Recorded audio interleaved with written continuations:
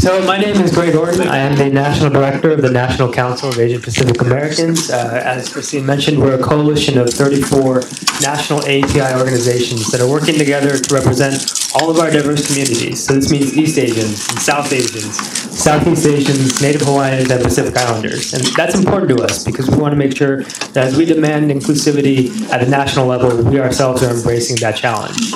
Now, all morning we've been talking about civic engagement at the local level, and the panel now is elevated a little bit more to the national level and talk about what's actually at stake from a policy perspective.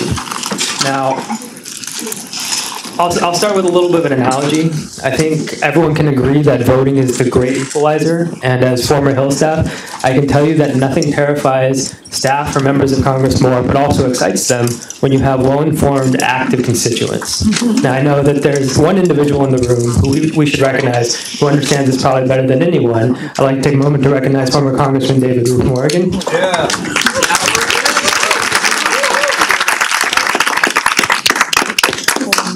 Now, civic engagement and showing up at the polls is just part of wielding our power as a community. Now, some people call it an inside-out strategy, grass tops to grassroots, and some of you yesterday heard me say you got to do the work in the streets and in the suites.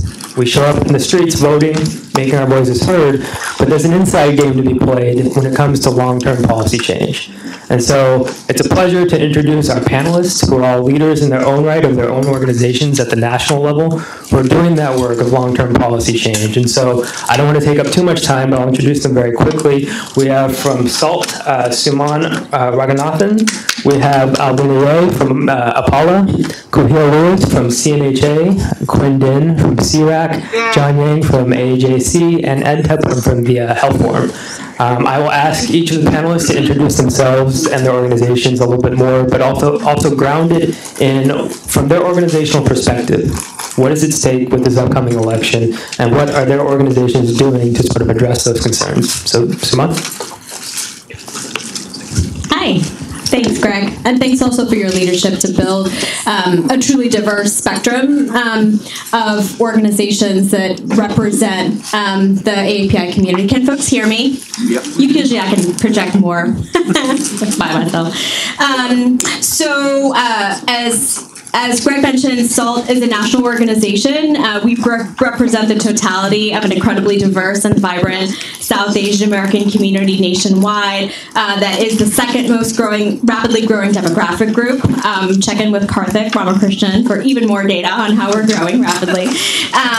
SALT as a national organization is an organization that is a racial justice one and that fights for the civil rights of all South Asian Americans in the U.S. Our ultimate vision is dignity and full inclusion for all.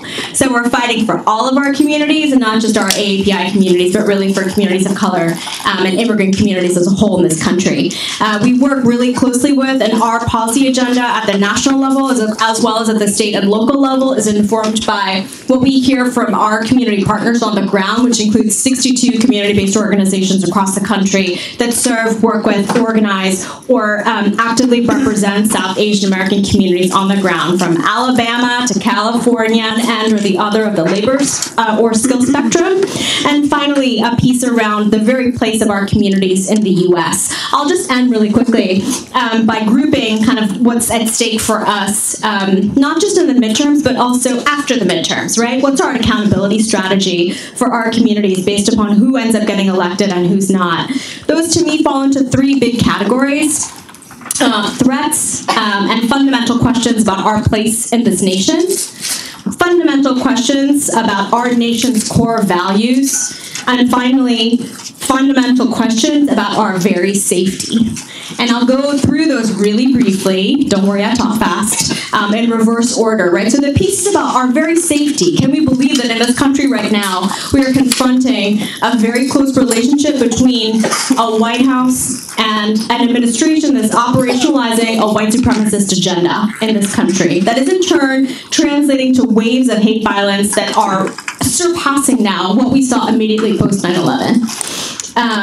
We also have, threats to our nation's core values. We have an increasing push to create a separate status of citizenship, right? We have Operation Janus that is revoking the citizenship of many individuals, overwhelmingly of South Asian descent, and we have threats via public charge and so many other pieces that I know folks from API Health Forum will seek to separate our communities based upon who is a naturalized citizen and who is a native-born citizen. That is a threat to our 4 core values of being equal citizens.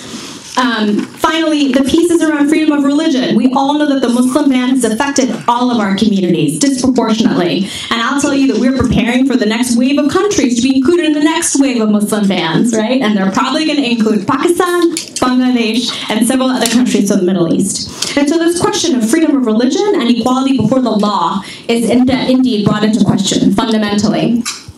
Really quickly, the pieces around anti-immigrant sentiment increasingly being melded with a nativist and white supremacist and anti-Muslim agenda are continuing to become ever concerning, right? And that sort of moves into the questions about who we actually allow into the country before they even arrive, and finally, how they're treated once they arrive here.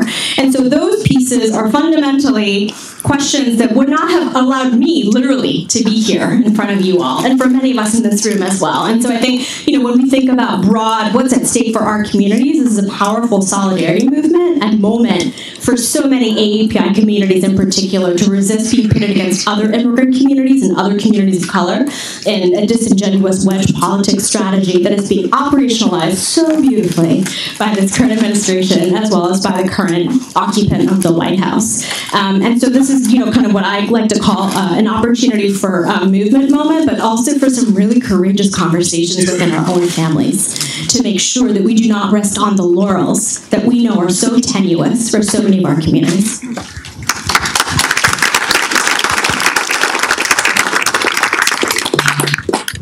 Thank you, Suman. So my name is Alvina Ye. I'm the Executive Director of the Asian Pacific American Labor Alliance. And before I talk more about Paul and my work, I feel like it's important to talk about who I am and who I come from and the community that I bring with me. My parents both came to the U.S. as refugees from the Vietnam War, and when my parents came here, they had nothing, and we were only able to have a thriving middle-class life because my mom was able to get a union job sorting mail. So I know there are a couple Coloradans in this room. My mom is still sorting your mail. But I say this because I know that each and every one of us, when we walk into a room, we don't just come with ourselves. We come with all the communities that we represent. And that's a core value of mine. It's a core value of Apollo's. And what we do as an organization is we work to uplift and build power for all working people, all AAPIs. We do this through our 22 chapters that we have across the country, and we do this through building power through all of our members to execute our campaigns around economic justice. So we do a lot around corporate accountability, both with employers here domestically and globally, because we know an employer that is a bad employer here is the same employer that is a bad employer across the seas, and that still affects, our Asian Pacific Islander brethren overseas. We also have a strong focus on racial and immigrant justice because we know that racial justice cannot be achieved without economic justice. Those two things are hand in hand, and that's a core part of the work that we do. And we have to protect workers as whole people and not just as workers when they have issues on the work site. Another core piece of our work is around civic and political leadership. So knowing that if we want to change the landscape for AAPIs, if we want to build power for workers, we need to be able to build political power for our communities. And so from the beginning of time, Apollo has always run a very robust civic engagement program to make sure that our chapters are really engaged in year-round organizing within the democratic system at all levels to make sure that we're holding folks accountable and we're getting the right kinds of people elected. And lastly is around organizing and leadership development, making sure that we are organizing the best and the brightest in our country and that we are giving them the tools and the resources in order to be able to engage on all of those levels. So what's at stake for us? I think it's just basic dignity as workers. Every single person here can say they are a worker, and yet we don't think about on a daily basis how workers' rights have pretty much always been under attack. This is not a new thing. The second that we wanted to claim fair wages or, safe workplace conditions, employers have always found ways around that, right? And so this is not something new, but it is something that is increasing and is a lot more organized and a lot more emboldened by by those that are currently in power. And so I think for us, changing the landscape, building power is all about protecting those basic rights. And it's not just, again, workplace issues, things like fair wages, but it's also the ability to have access to healthcare, to protect your family, to have access to affordable housing and education, ability to retire with dignity, and the ability to bargain on the job if for some reason you need to be able to push back and hold your employers accountable. The other thing that is really at stake is a strong labor movement. And I know for many people, they may say, well, I'm not in a union, or, how is that relevant to me? But the fact of the matter is, we actually have double the number of folks that are in unions than there are AAPI business owners. And we hear a lot about small business owners in the AAPI community, but actually double our population are actually in unions, and we should be talking about that, right? This is an issue that affects a lot more folks than folks realize. And not only that, even if you're not in union, if you don't know anyone in union, we know that building a strong labor movement is key to building a strong middle class. And so if a workers' organization runs a campaign, that lifts the boat for everybody else involved. One example I'll bring up is the SEIU Fight for 15 campaign. When that was first launched, a lot of people were like, well, that's ridiculous, $15 an hour. But over time, we've been able to win public opinion on this case. And now people really understand what living wage means and what it means for all workers to be able to live and work with dignity and be able to provide for their families. And that's benefited everyone, regardless of whether or not you're in a union. We can talk more about the judicial fight, but there's a lot at stake with the SCOTUS hearings that are going on this week, not just for workers, but for women, for immigrants. The list goes on, and that's why we feel like this fight is important and why we'll continue to be a part of it.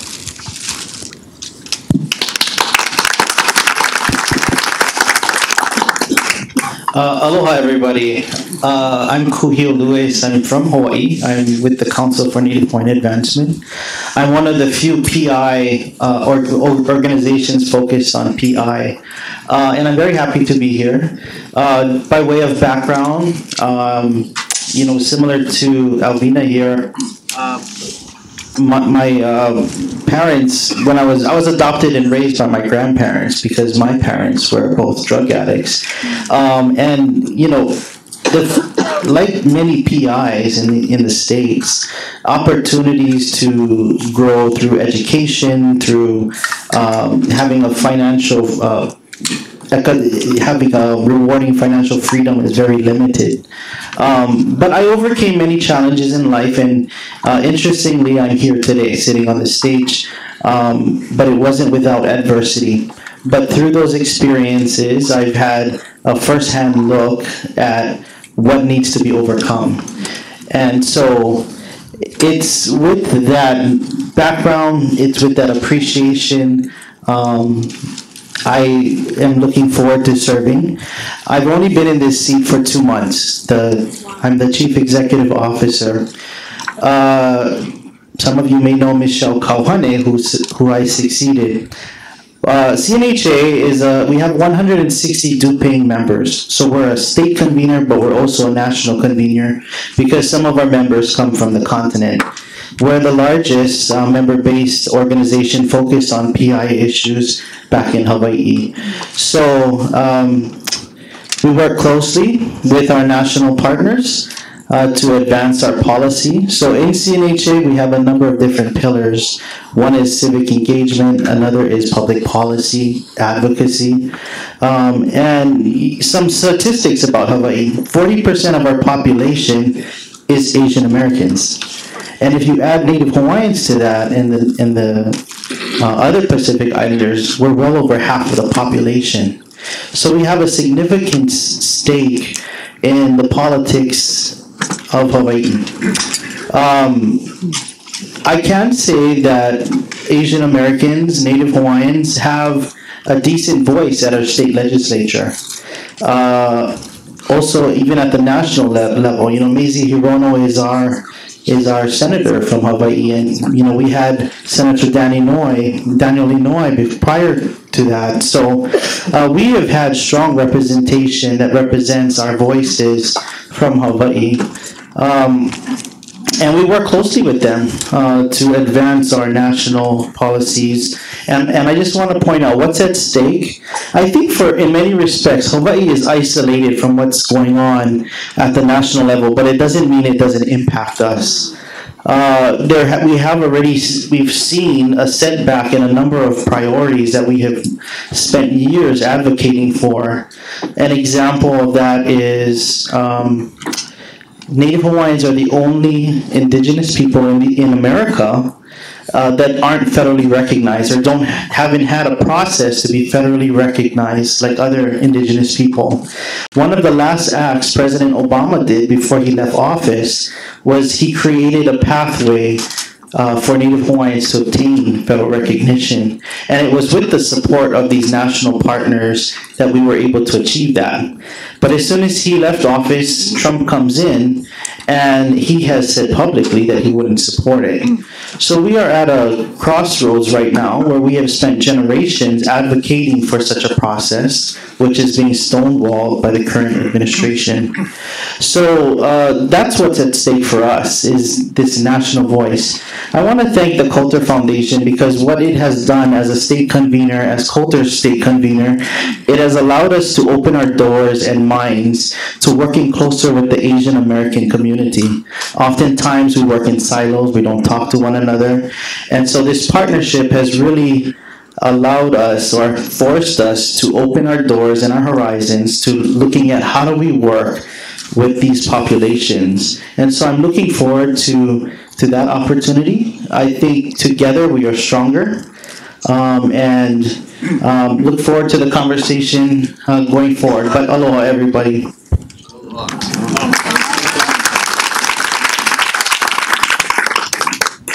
Hi everyone, my name is Quinn Din. I'm the Executive Director of CRAC, and it is such an honor to share this space with you all today amongst a lot of friends, a lot of colleagues, and a lot of leaders who inspire me every single day in this work. So the framing question was, what's at stake for the upcoming 2018 elections? And for me, this is a moment about defining who we are as America, as being just, of being humane, and of moving forward a civil rights movement against all odds. That's what 2018 is for me.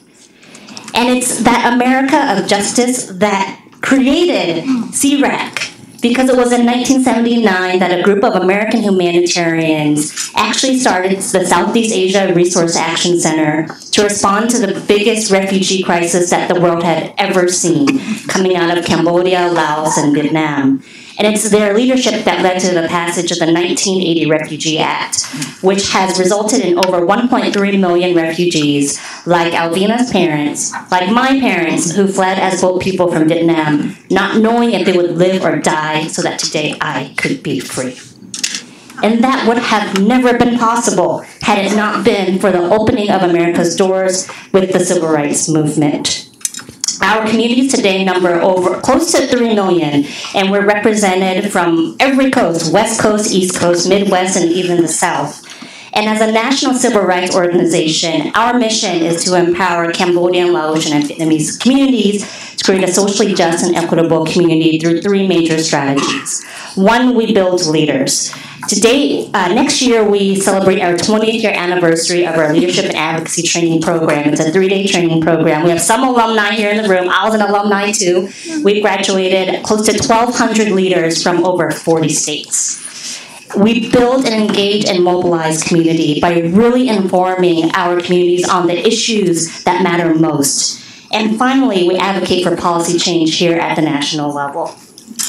And we see our community self-determination in really fighting for 3 core rights. One, our right to family, by having immigration policies that unite us rather than separate us. We fight for our right to heal against historical trauma, of displacement, of war, and of poverty.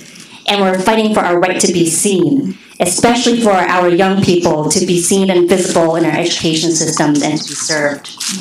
And for the past 2 years, we have seen our communities being attacked on every single one of these fronts. On the immigration front, this year is the 20th year anniversary that we've actually been able to record the number of Southeast Asians who are actually deported to Cambodia, Laos, or Vietnam because of past criminal conviction records that happened when they were young people. And the only reason why they're being deported is because they don't have U.S. citizenship. This year, we are seeing that over 16,000 of our community members have deportation orders. And we are seeing a record high from the Cambodian community with an estimate of 200 who are estimated to be deported compared to an average of 40 members per year. So we know that these issues are only getting worse. On the health front, we're so blessed that Health Forum is a huge partner of ours, but we're extremely concerned that our communities continue to face huge rates of post-traumatic stress disorder. Over 60% of the Cambodian community experience PTSD compared to 3% of the U.S. public. And this is a time when our rights to health continue to be attacked under ACA reversal and underfunding of our public health programs.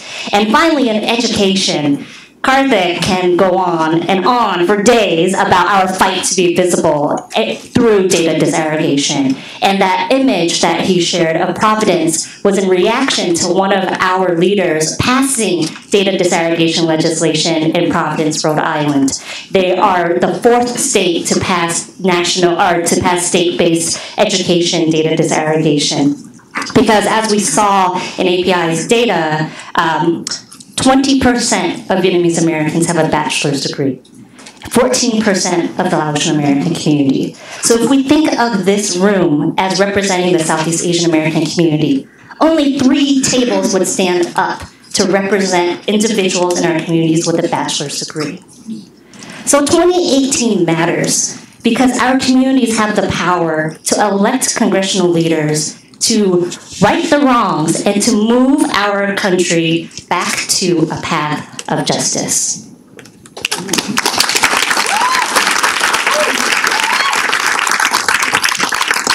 Thank you very much. First, let me start by thanking all of you for being here. Just the fact that you're here, spending time with all of us and with each other is such an important part. Frankly, the fact that this is a nice cross-pollination, if I could use that word, of different segments of our population. We're not just talking about the national advocates, we're not talking about the community advocates, but we're also talking about sort of people that are involved on the political side, the civic side. That's hugely important. With respect to sort of my organization, I represent Asian Americans Advancing Justice, AAJC. Our mission is to advance the civil and human rights of Asian Americans and to promote a fair and equitable society for all. We do that through 5 independent affiliates. Actually, you met one of the deputy directors of one of our affiliates in Atlanta, Karuna, who was on the earlier panel. I'm not sure if she's still here somewhere.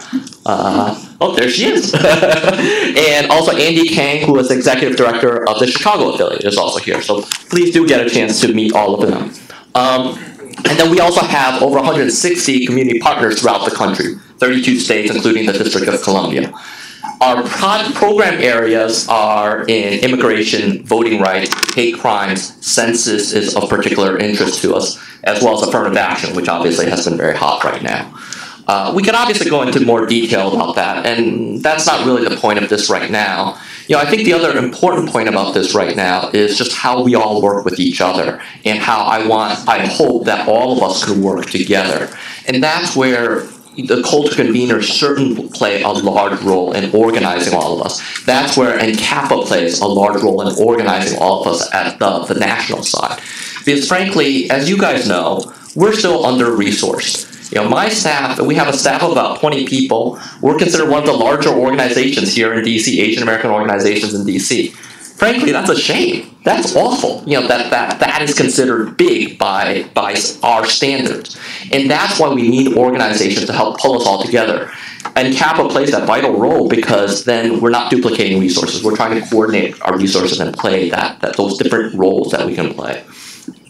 In terms of what's at stake for 2018, it's interesting. I needed a little bit of caffeine, so I picked up a Coke. And what this says on this Coke is America. I think this is absolutely true. I think Quinn touched on it, but you know what's at stake is our values, is free speech, is democracy, is rule of law. And how that relates to all of us is, frankly, I would venture a guess. I would put maybe not entire life savings, but most of my life savings, on the fact that almost all of us came here for those principles, or our parents came here for those principles.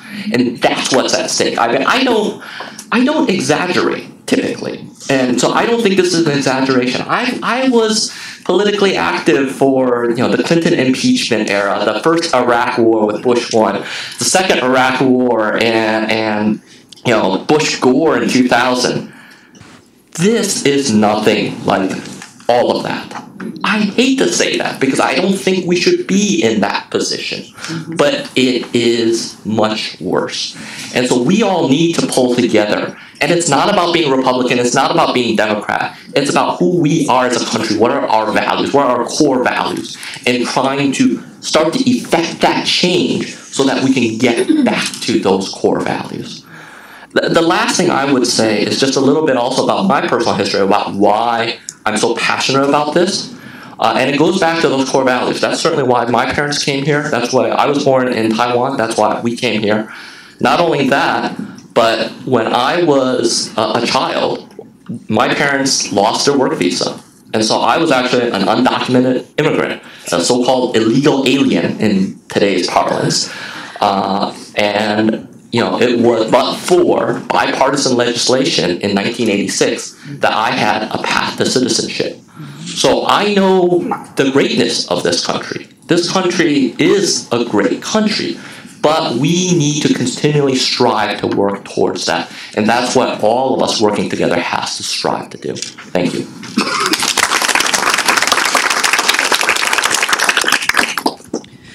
Good afternoon, everyone. My name is Ed Tepporn, and I want to thank API Vote, CLUSA, and the Culture Foundation for the opportunity to be in discussion with all of you today. I wasn't born Edward Tepporn. I was actually born Tian Chai Tepporn Borsuthi. My parents and I immigrated from Thailand to the U.S. in the 1970s, where we landed in Houston, Texas. And the Texas of the 70s is perhaps not the Texas of today. We experienced a lot of discrimination and immigrant hatred. I've been called a number of names walking down grocery stores or in school. Things like gook, things like chink, things like fresh off vote. But I've also been called names like faggot, queer, damned to hell, abomination. And it's those experiences in my own personal journey of feeling ostracized, feeling marginalized, feeling otherized, regardless of how you identify or who you are, that I think that every single person in this room can somehow resonate with. And so my hope is that as we think about the future of our country, and as we work to build power for Asian American, Native Hawaiian, and Pacific Islander communities, that none of us in this room are saying anything or doing anything that tokenizes or marginalizes any member of the 50 different ethnic groups that fall within the Asian American, Native Hawaiian diaspora, or that marginalizes or negatively impacts our colleagues in other racial ethnic minority communities. My parents and I changed our names legally when I was growing up due to the amount of discrimination we faced, so we Americanized our names. My father was originally a medical technologist, but because of the discrimination that he faced, found that he could no longer pursue a career in medical technology and found himself opening up a photo lab instead because of the discriminatory actions of one of his former bosses. And it's those experiences of discrimination that I face. It's those discriminations of having challenges accessing coverage and care. It's those experiences of dealing with the realities of what happens when someone or when you and your family become sick that drive my values, that drive my colleague and fellow team members' values around respect, fairness, equity, and health justice for all. And that's why at the Asian and Pacific Islander American Health Forum, as we think about this coming midterm election, there is a lot at stake when it comes to the health and public health of all of our communities. The three things that I want to lift up in particular is, first of all, healthcare coverage. So the Affordable Care Act, before it was passed in 2010, 15% of our communities did not have access to affordable, quality health care. We know through the hard work of many of the organizations inside and outside of this room, we were able to reduce that 15% to 9%. And across all those open enrollment periods, it's only the Asian American, Native Hawaiian, Pacific Islander community that a recent Harvard Medical School study showed that disparity was actually eliminated, the only racial ethnic minority community where that happened. But we also have known for over the past years that there have been attempts to repeal the Affordable Care Act. And the makeup of Congress, depending on how this election goes, could open up an opportunity in the future for further attempts to repeal the Affordable Care Act to be pursued. I think a second piece when it comes to healthcare that is definitely on the battlefront is what the Supreme Court looks like. We know that this week there are confirmation hearings that will definitely make this particular Supreme Court more conservative than it has been in the past. And there's a very likely opportunity that within the next year, the next 2 years, the next 4 years or 8 years, that additional seats could open up on the Supreme Court. And I think that it has fundamental implications for healthcare coverage, for immigration, for education, for housing, for a number of things that I know many of us in this room care about. And in particular, I want to lift up the issue of reproductive justice for women and how that is extremely threatened given the makeup of the potential future makeup of the Supreme Court. And the third piece that I want to lift up in terms of what's at stake is when it comes to health funding and public health funding. We know that historically it has been very difficult for us to secure funding for our communities to work not only on healthcare coverage but on public health issues. For programs like the Centers for Disease Control and Prevention's Racial and Ethnic Approaches to Community Health, REACH, which is one of the only federal public health programs that has a specific intention of reducing health disparities within racial ethnic minority communities. We also know that community navigator funding for community health centers, all those aspects of health and public health funding are impacted by who sits not only in the halls of Congress, but also who sits within the White House. So those are the three things that I want to lift up when it comes to healthcare coverage and public health that are at stake at this election, recognizing that health and public health are so closely intertwined with many of the other issue areas that my fellow panelists have already given voice to.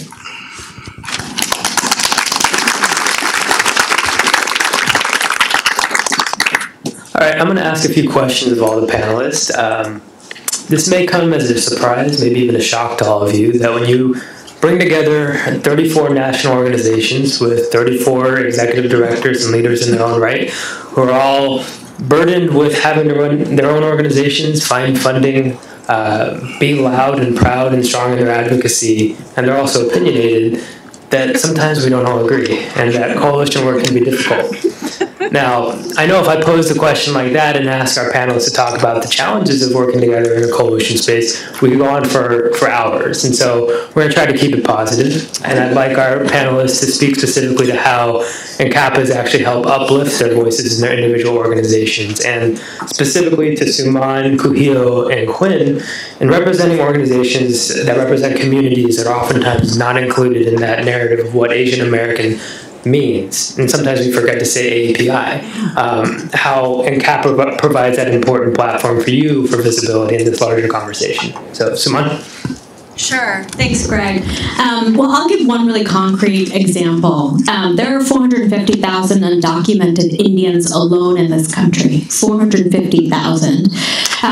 It's probably higher now. We've known that number for at least 4 years. And when I first started using that number, Nancy Pelosi's eyebrows went like this. Right? She didn't believe me. But I think by virtue of the echo chamber that our friends at NCAPA, as well as our NCAPA colleagues can provide, we have drumbeat that number into that woman's brain until she now says it on the House floor. And that provides a really powerful example of how we can actually interrupt this narrative that all of our communities are doing well, we're all naturalized citizens, we're all opening up small businesses, and we're running for office. And I think it provides a really powerful opportunity for us to remind not just ourselves, but also those who should be fighting for us in Washington, on the Hill and otherwise, that we can't leave anybody in our community behind. let me just say, I mentioned a little bit earlier about NCAPA's role and some of our national partners.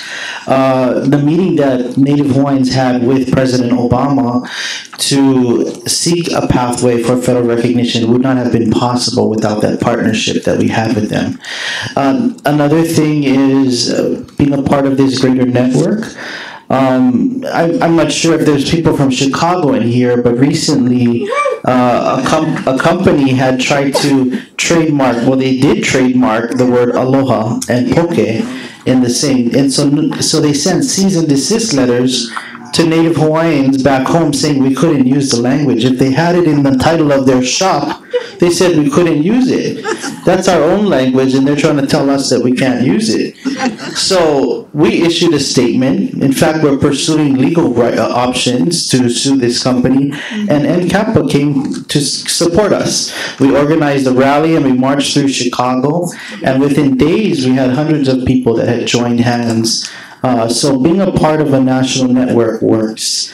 In terms of our own, I'm going to say challenges back home, having 160 members under your umbrella is a lot of collaboration. But what we always focus on and how we always move forward is on finding common ground. Because no matter which organization you're with, there's always something that you have in common. So you water those things that you have in common, and it grows from there. So we've been successful with that. Our membership is growing. We just got 14 new members who the board still needs to approve, but we are growing as an organization. But point in case is being a part of a national organization, being partners, can really mean good advocacy and policy advancement. Yeah, for CRAC, I think it's a dual role that we play. One is to really see our responsibility in broadening the narrative of the Asian American movement and what it means to include Southeast Asian American issues and analysis into all the policy issues that we work on. And I think that has been shown through the fact that our immigration priorities have actually changed around enforcement, especially because of CRAC's role at the table and SALT's role at the table, wherein we are really fighting back against this administration's attacks of undocumented individuals and Southeast Asian American refugees with past criminal conviction records. This is not a stance that NCAPA probably would have taken 25 years ago. And so I take it as a very serious responsibility to pay forward as well what has been provided to CRAC in having an Asian American community that we are a part of, but that is also beyond us. And oftentimes, I was thinking about this question this morning. NCAPA reminds me of a national Avengers. So I don't know, my husband is a total comic geek, and I'm like watching all these movies. But honestly, with one call, I can get to the lead expert on South Asian hate crimes. I can get to the expert on Asian American organizing. I can get to the expert on Asian American census. I can get to the expert on health disparities and health equity with Health Forum and with APSHO. And we have so many other members in the room. And that is an incredibly powerful network. And on my first month of being executive director, Sumon and I were in a meeting with the Department of Homeland Security deputy director. We nudged each other, and we have become incredible partners that continue to fight for our community's rights together. And that would not have been possible had it not been for NCAPA. I call Black Panther. Well, if you talk to Quinn about affirmative action, you might see her turn into the Hulk. Anyways, to Ed and Alvina, is there anything you'd like to add as far as the importance of the platform for your organizations and how it's worked and helped? Sure. So I'll take your Avengers metaphor and add the Voltron metaphor. So for those of you who are familiar with Voltron, it's an Asian anime cartoon where there's 5 separate robot lion fighters that are each extremely powerful, but when they come together, they form this amazing force. And that's also how I think about NCAPA. For the Health Forum, we have had the privilege of serving as one of the chairs for the Health Committee of NCAPA for a number of years, along with a number of fellow Health Committee members who are in the room, folks like ACCHO and CRAC and NAPOF and NAPAFASA, JCL, Appeal, a number of organizations. And what's been great about the Health Committee, and I think this is true for probably all of NCAPA's committees, is it provides an important opportunity for those of us who are working at the national level to stay connected with one another, to be a resource and asset for one another, and also to collectively think about how we can strategize together. So on the Health Committee in particular, we've had the opportunity to coalesce around a policy platform that has included a number of issues that are important to NCAPA member organizations. Things that include preserving and expanding the Affordable Care Act, removing restrictions to healthcare coverage based on immigration status, ensuring coverage for behavioral health and mental health services, eliminating health disparities, promoting reproductive justice, ending gender-based violence, and preventing gun violence. These are just the wealth of different issues that I think we're much stronger together working on than we would have been working individually. And I think what has also been important is that our work straddles not just the inside the Beltway work, but has been conscious about how we lift up the power and voice, the data and stories of our local and regional partners across each of our national organizations. And I know that in the Health Forum, one of the things that we talk about is the importance of both service and advocacy and civic engagement. It's not enough for us as organizations to provide valuable services to our communities if we are not also lifting up their engagement as communities to exercise their power, their voice in influencing how decisions are made, whether that's at the state level, at the local level, or at the national level. And that's one of the reasons why over the past couple of years in particular, we've wanted to also support our community-based organizations in doing civic engagement work. And one of the ways that we've done that is through cross-state phone banking that's been funded by the Culture Foundation, where we've had the opportunity to connect with folks, our fellow NCAPA members who are doing civic engagement, connect with our fellow state conveners within the culture structure to help provide in-language phone banking. And for some of the volunteers who engaged in this phone banking, what they heard from the folks that they reached out to was that for many of them, this was the first time that anyone had ever contacted them to get engaged and involved in the election cycle.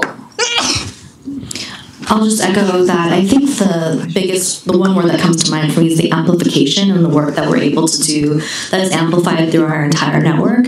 You know, John mentioned that all of our organizations are relatively small. Paula only has a small but mighty team of 4, and so that means that we don't always have all the capacity and staff to track every single policy issue or have subject matter experts on immigration or whatnot. But we know that at any given moment we can go to any of our colleagues and be able to get that expertise, get that guidance, you know, and from Greg to be able to get that guidance on how we should think about our policy strategy or our Hill strategy. That's absolutely a value add and critical for us. And then the ability to just work together as a family on joint programs like Southeast Asian Equal Pay Day coming up with NAPOF and with CRAC. And, you know, all of our organizations all came together and wrote a letter to Senate in preparation for the Supreme Court hearings this week and had questions that we wanted to pose to Brett Kavanaugh from each of our different perspectives. And so I think the value of NCAPA is it allows us to express our policy agenda intersectionally, not just through our individual identities and ethnicities, but also through all the range of issues that value and matter to us. I just want to add another piece too. I think that so anybody who does organizing work, either on the Hill or on the ground, will tell you that you have got to be consistent and you have to be persistent, right? And we all know that we represent a huge community, but we're also dealing with a multiplicity of threats and issues all at the same time. And so I think being able to rely on our colleagues in NCAPA to be able to be persistent and insistent on the Hill hill across issues, across communities is critical, right? Being able to be like a steady drumbeat that does not go anywhere when it comes to preserving family-based immigration, but also being really clear that something like anti-Muslim hate crimes affect all of our communities at the same time that we're incredibly vigilant about the implications of a census question or a census process that asks us about our citizenship. And then the final piece that I'll just say is that NCAPA also provides us with an opportunity to create a two-way relationship on what's happening on the ground. I think perhaps there's some folks here from Apano out in Oregon who were at the at the ground zero of looking at a wave of detentions increasingly that we're seeing with respect to South Asian communities that we know reflect the reality of family separation for Central American and Latin American communities. And so being able to draw a direct line between family separation, whether it's in Folkestone, Georgia, whether it's in Sheridan, whether it's in Victorville, California, and connecting the dots between how immigration enforcement and detention and the evisceration of refugee and asylum protections increasingly affect not just Latinos, but Asian Americans, and AAPI incredibly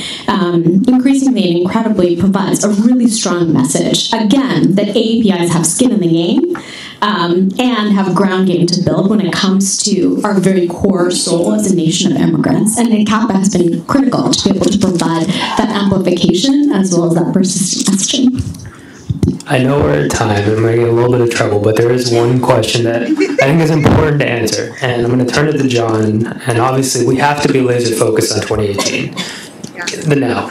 But there's obviously much more at stake beyond that. So John, if you could touch a little bit to close us out on what's at stake beyond 2018. Sure, and well, there's a lot at stake beyond 2018. I think the one thing that I know almost all of the groups here are working on is the census. And that is critical because that is a cornerstone to making sure that literally our community is counted. As you know, there's currently a citizenship question on the 2020 census that my organization, along with MALDIF, is fortunate enough to, we're litigating that issue. I don't know how that litigation is going to go. I think another path, obviously, is to get Congress to change it, and that's where all of us come in, is that we do need to have members of Congress. Again, I'm not going to limit it to just Democrats. Obviously, sort of, if you look at the voting records, that's probably true. But we need enough support to change that question. So certainly, that is something that everyone should be focused on. I think the last thing I would want to say, if I could sort of wrap up what I've been thinking about it as I listen to everybody talking, is just also sort of think about the different roles that all of us play, right? On some of these issues, whether it's census with data disaggregation, whether it's affirmative action, there are members of our community that don't agree with us. Our organization is in support of affirmative action. There is a large segment of the Asian American population. I'm Chinese American. I'm going to sort of speak for my own community. There's a large segment of the Chinese American community that does not support affirmative action. There are some members of the Chinese American community, as Karthik pointed out, that is not in support of data disaggregation. We need to communicate. We need to keep these lines of communication open. And that's where sort of all these organizations, again, have different roles to play. CRAC needs to provide that affirmative case for why that data is so necessary for the Southeast Asian population. The Health Forum could provide that in the context of what the health issues are and why there are disparities between different ethnicities. But then for me, being a Chinese American who also speaks Mandarin, part of my role, I recognize, is to talk to my community. Talk to that community of first-generation immigrants and explain to them why this is important, why this is not trying to target them in any way, and just try to get everyone to understand. So that's the last message I would leave everyone with this. Think about what special role you could play in this process, whether it's in 2018 or whether it's beyond. Thanks, Sean. We've covered a lot of topics, and I'm sure there are a number of questions, and our panelists will stick around, I believe, for the most part, and we'll be happy to answer them. But is there one burning question that someone just feels like they have to get off their chest? I'm sure it'll come to you.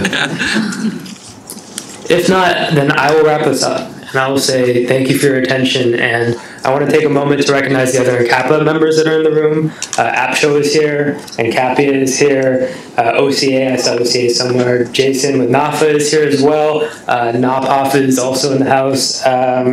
Capacity, are you guys still here? Anj. Yep. Hey, Anj. Anyways, this is all to say that David, my office mate, I can't forget him.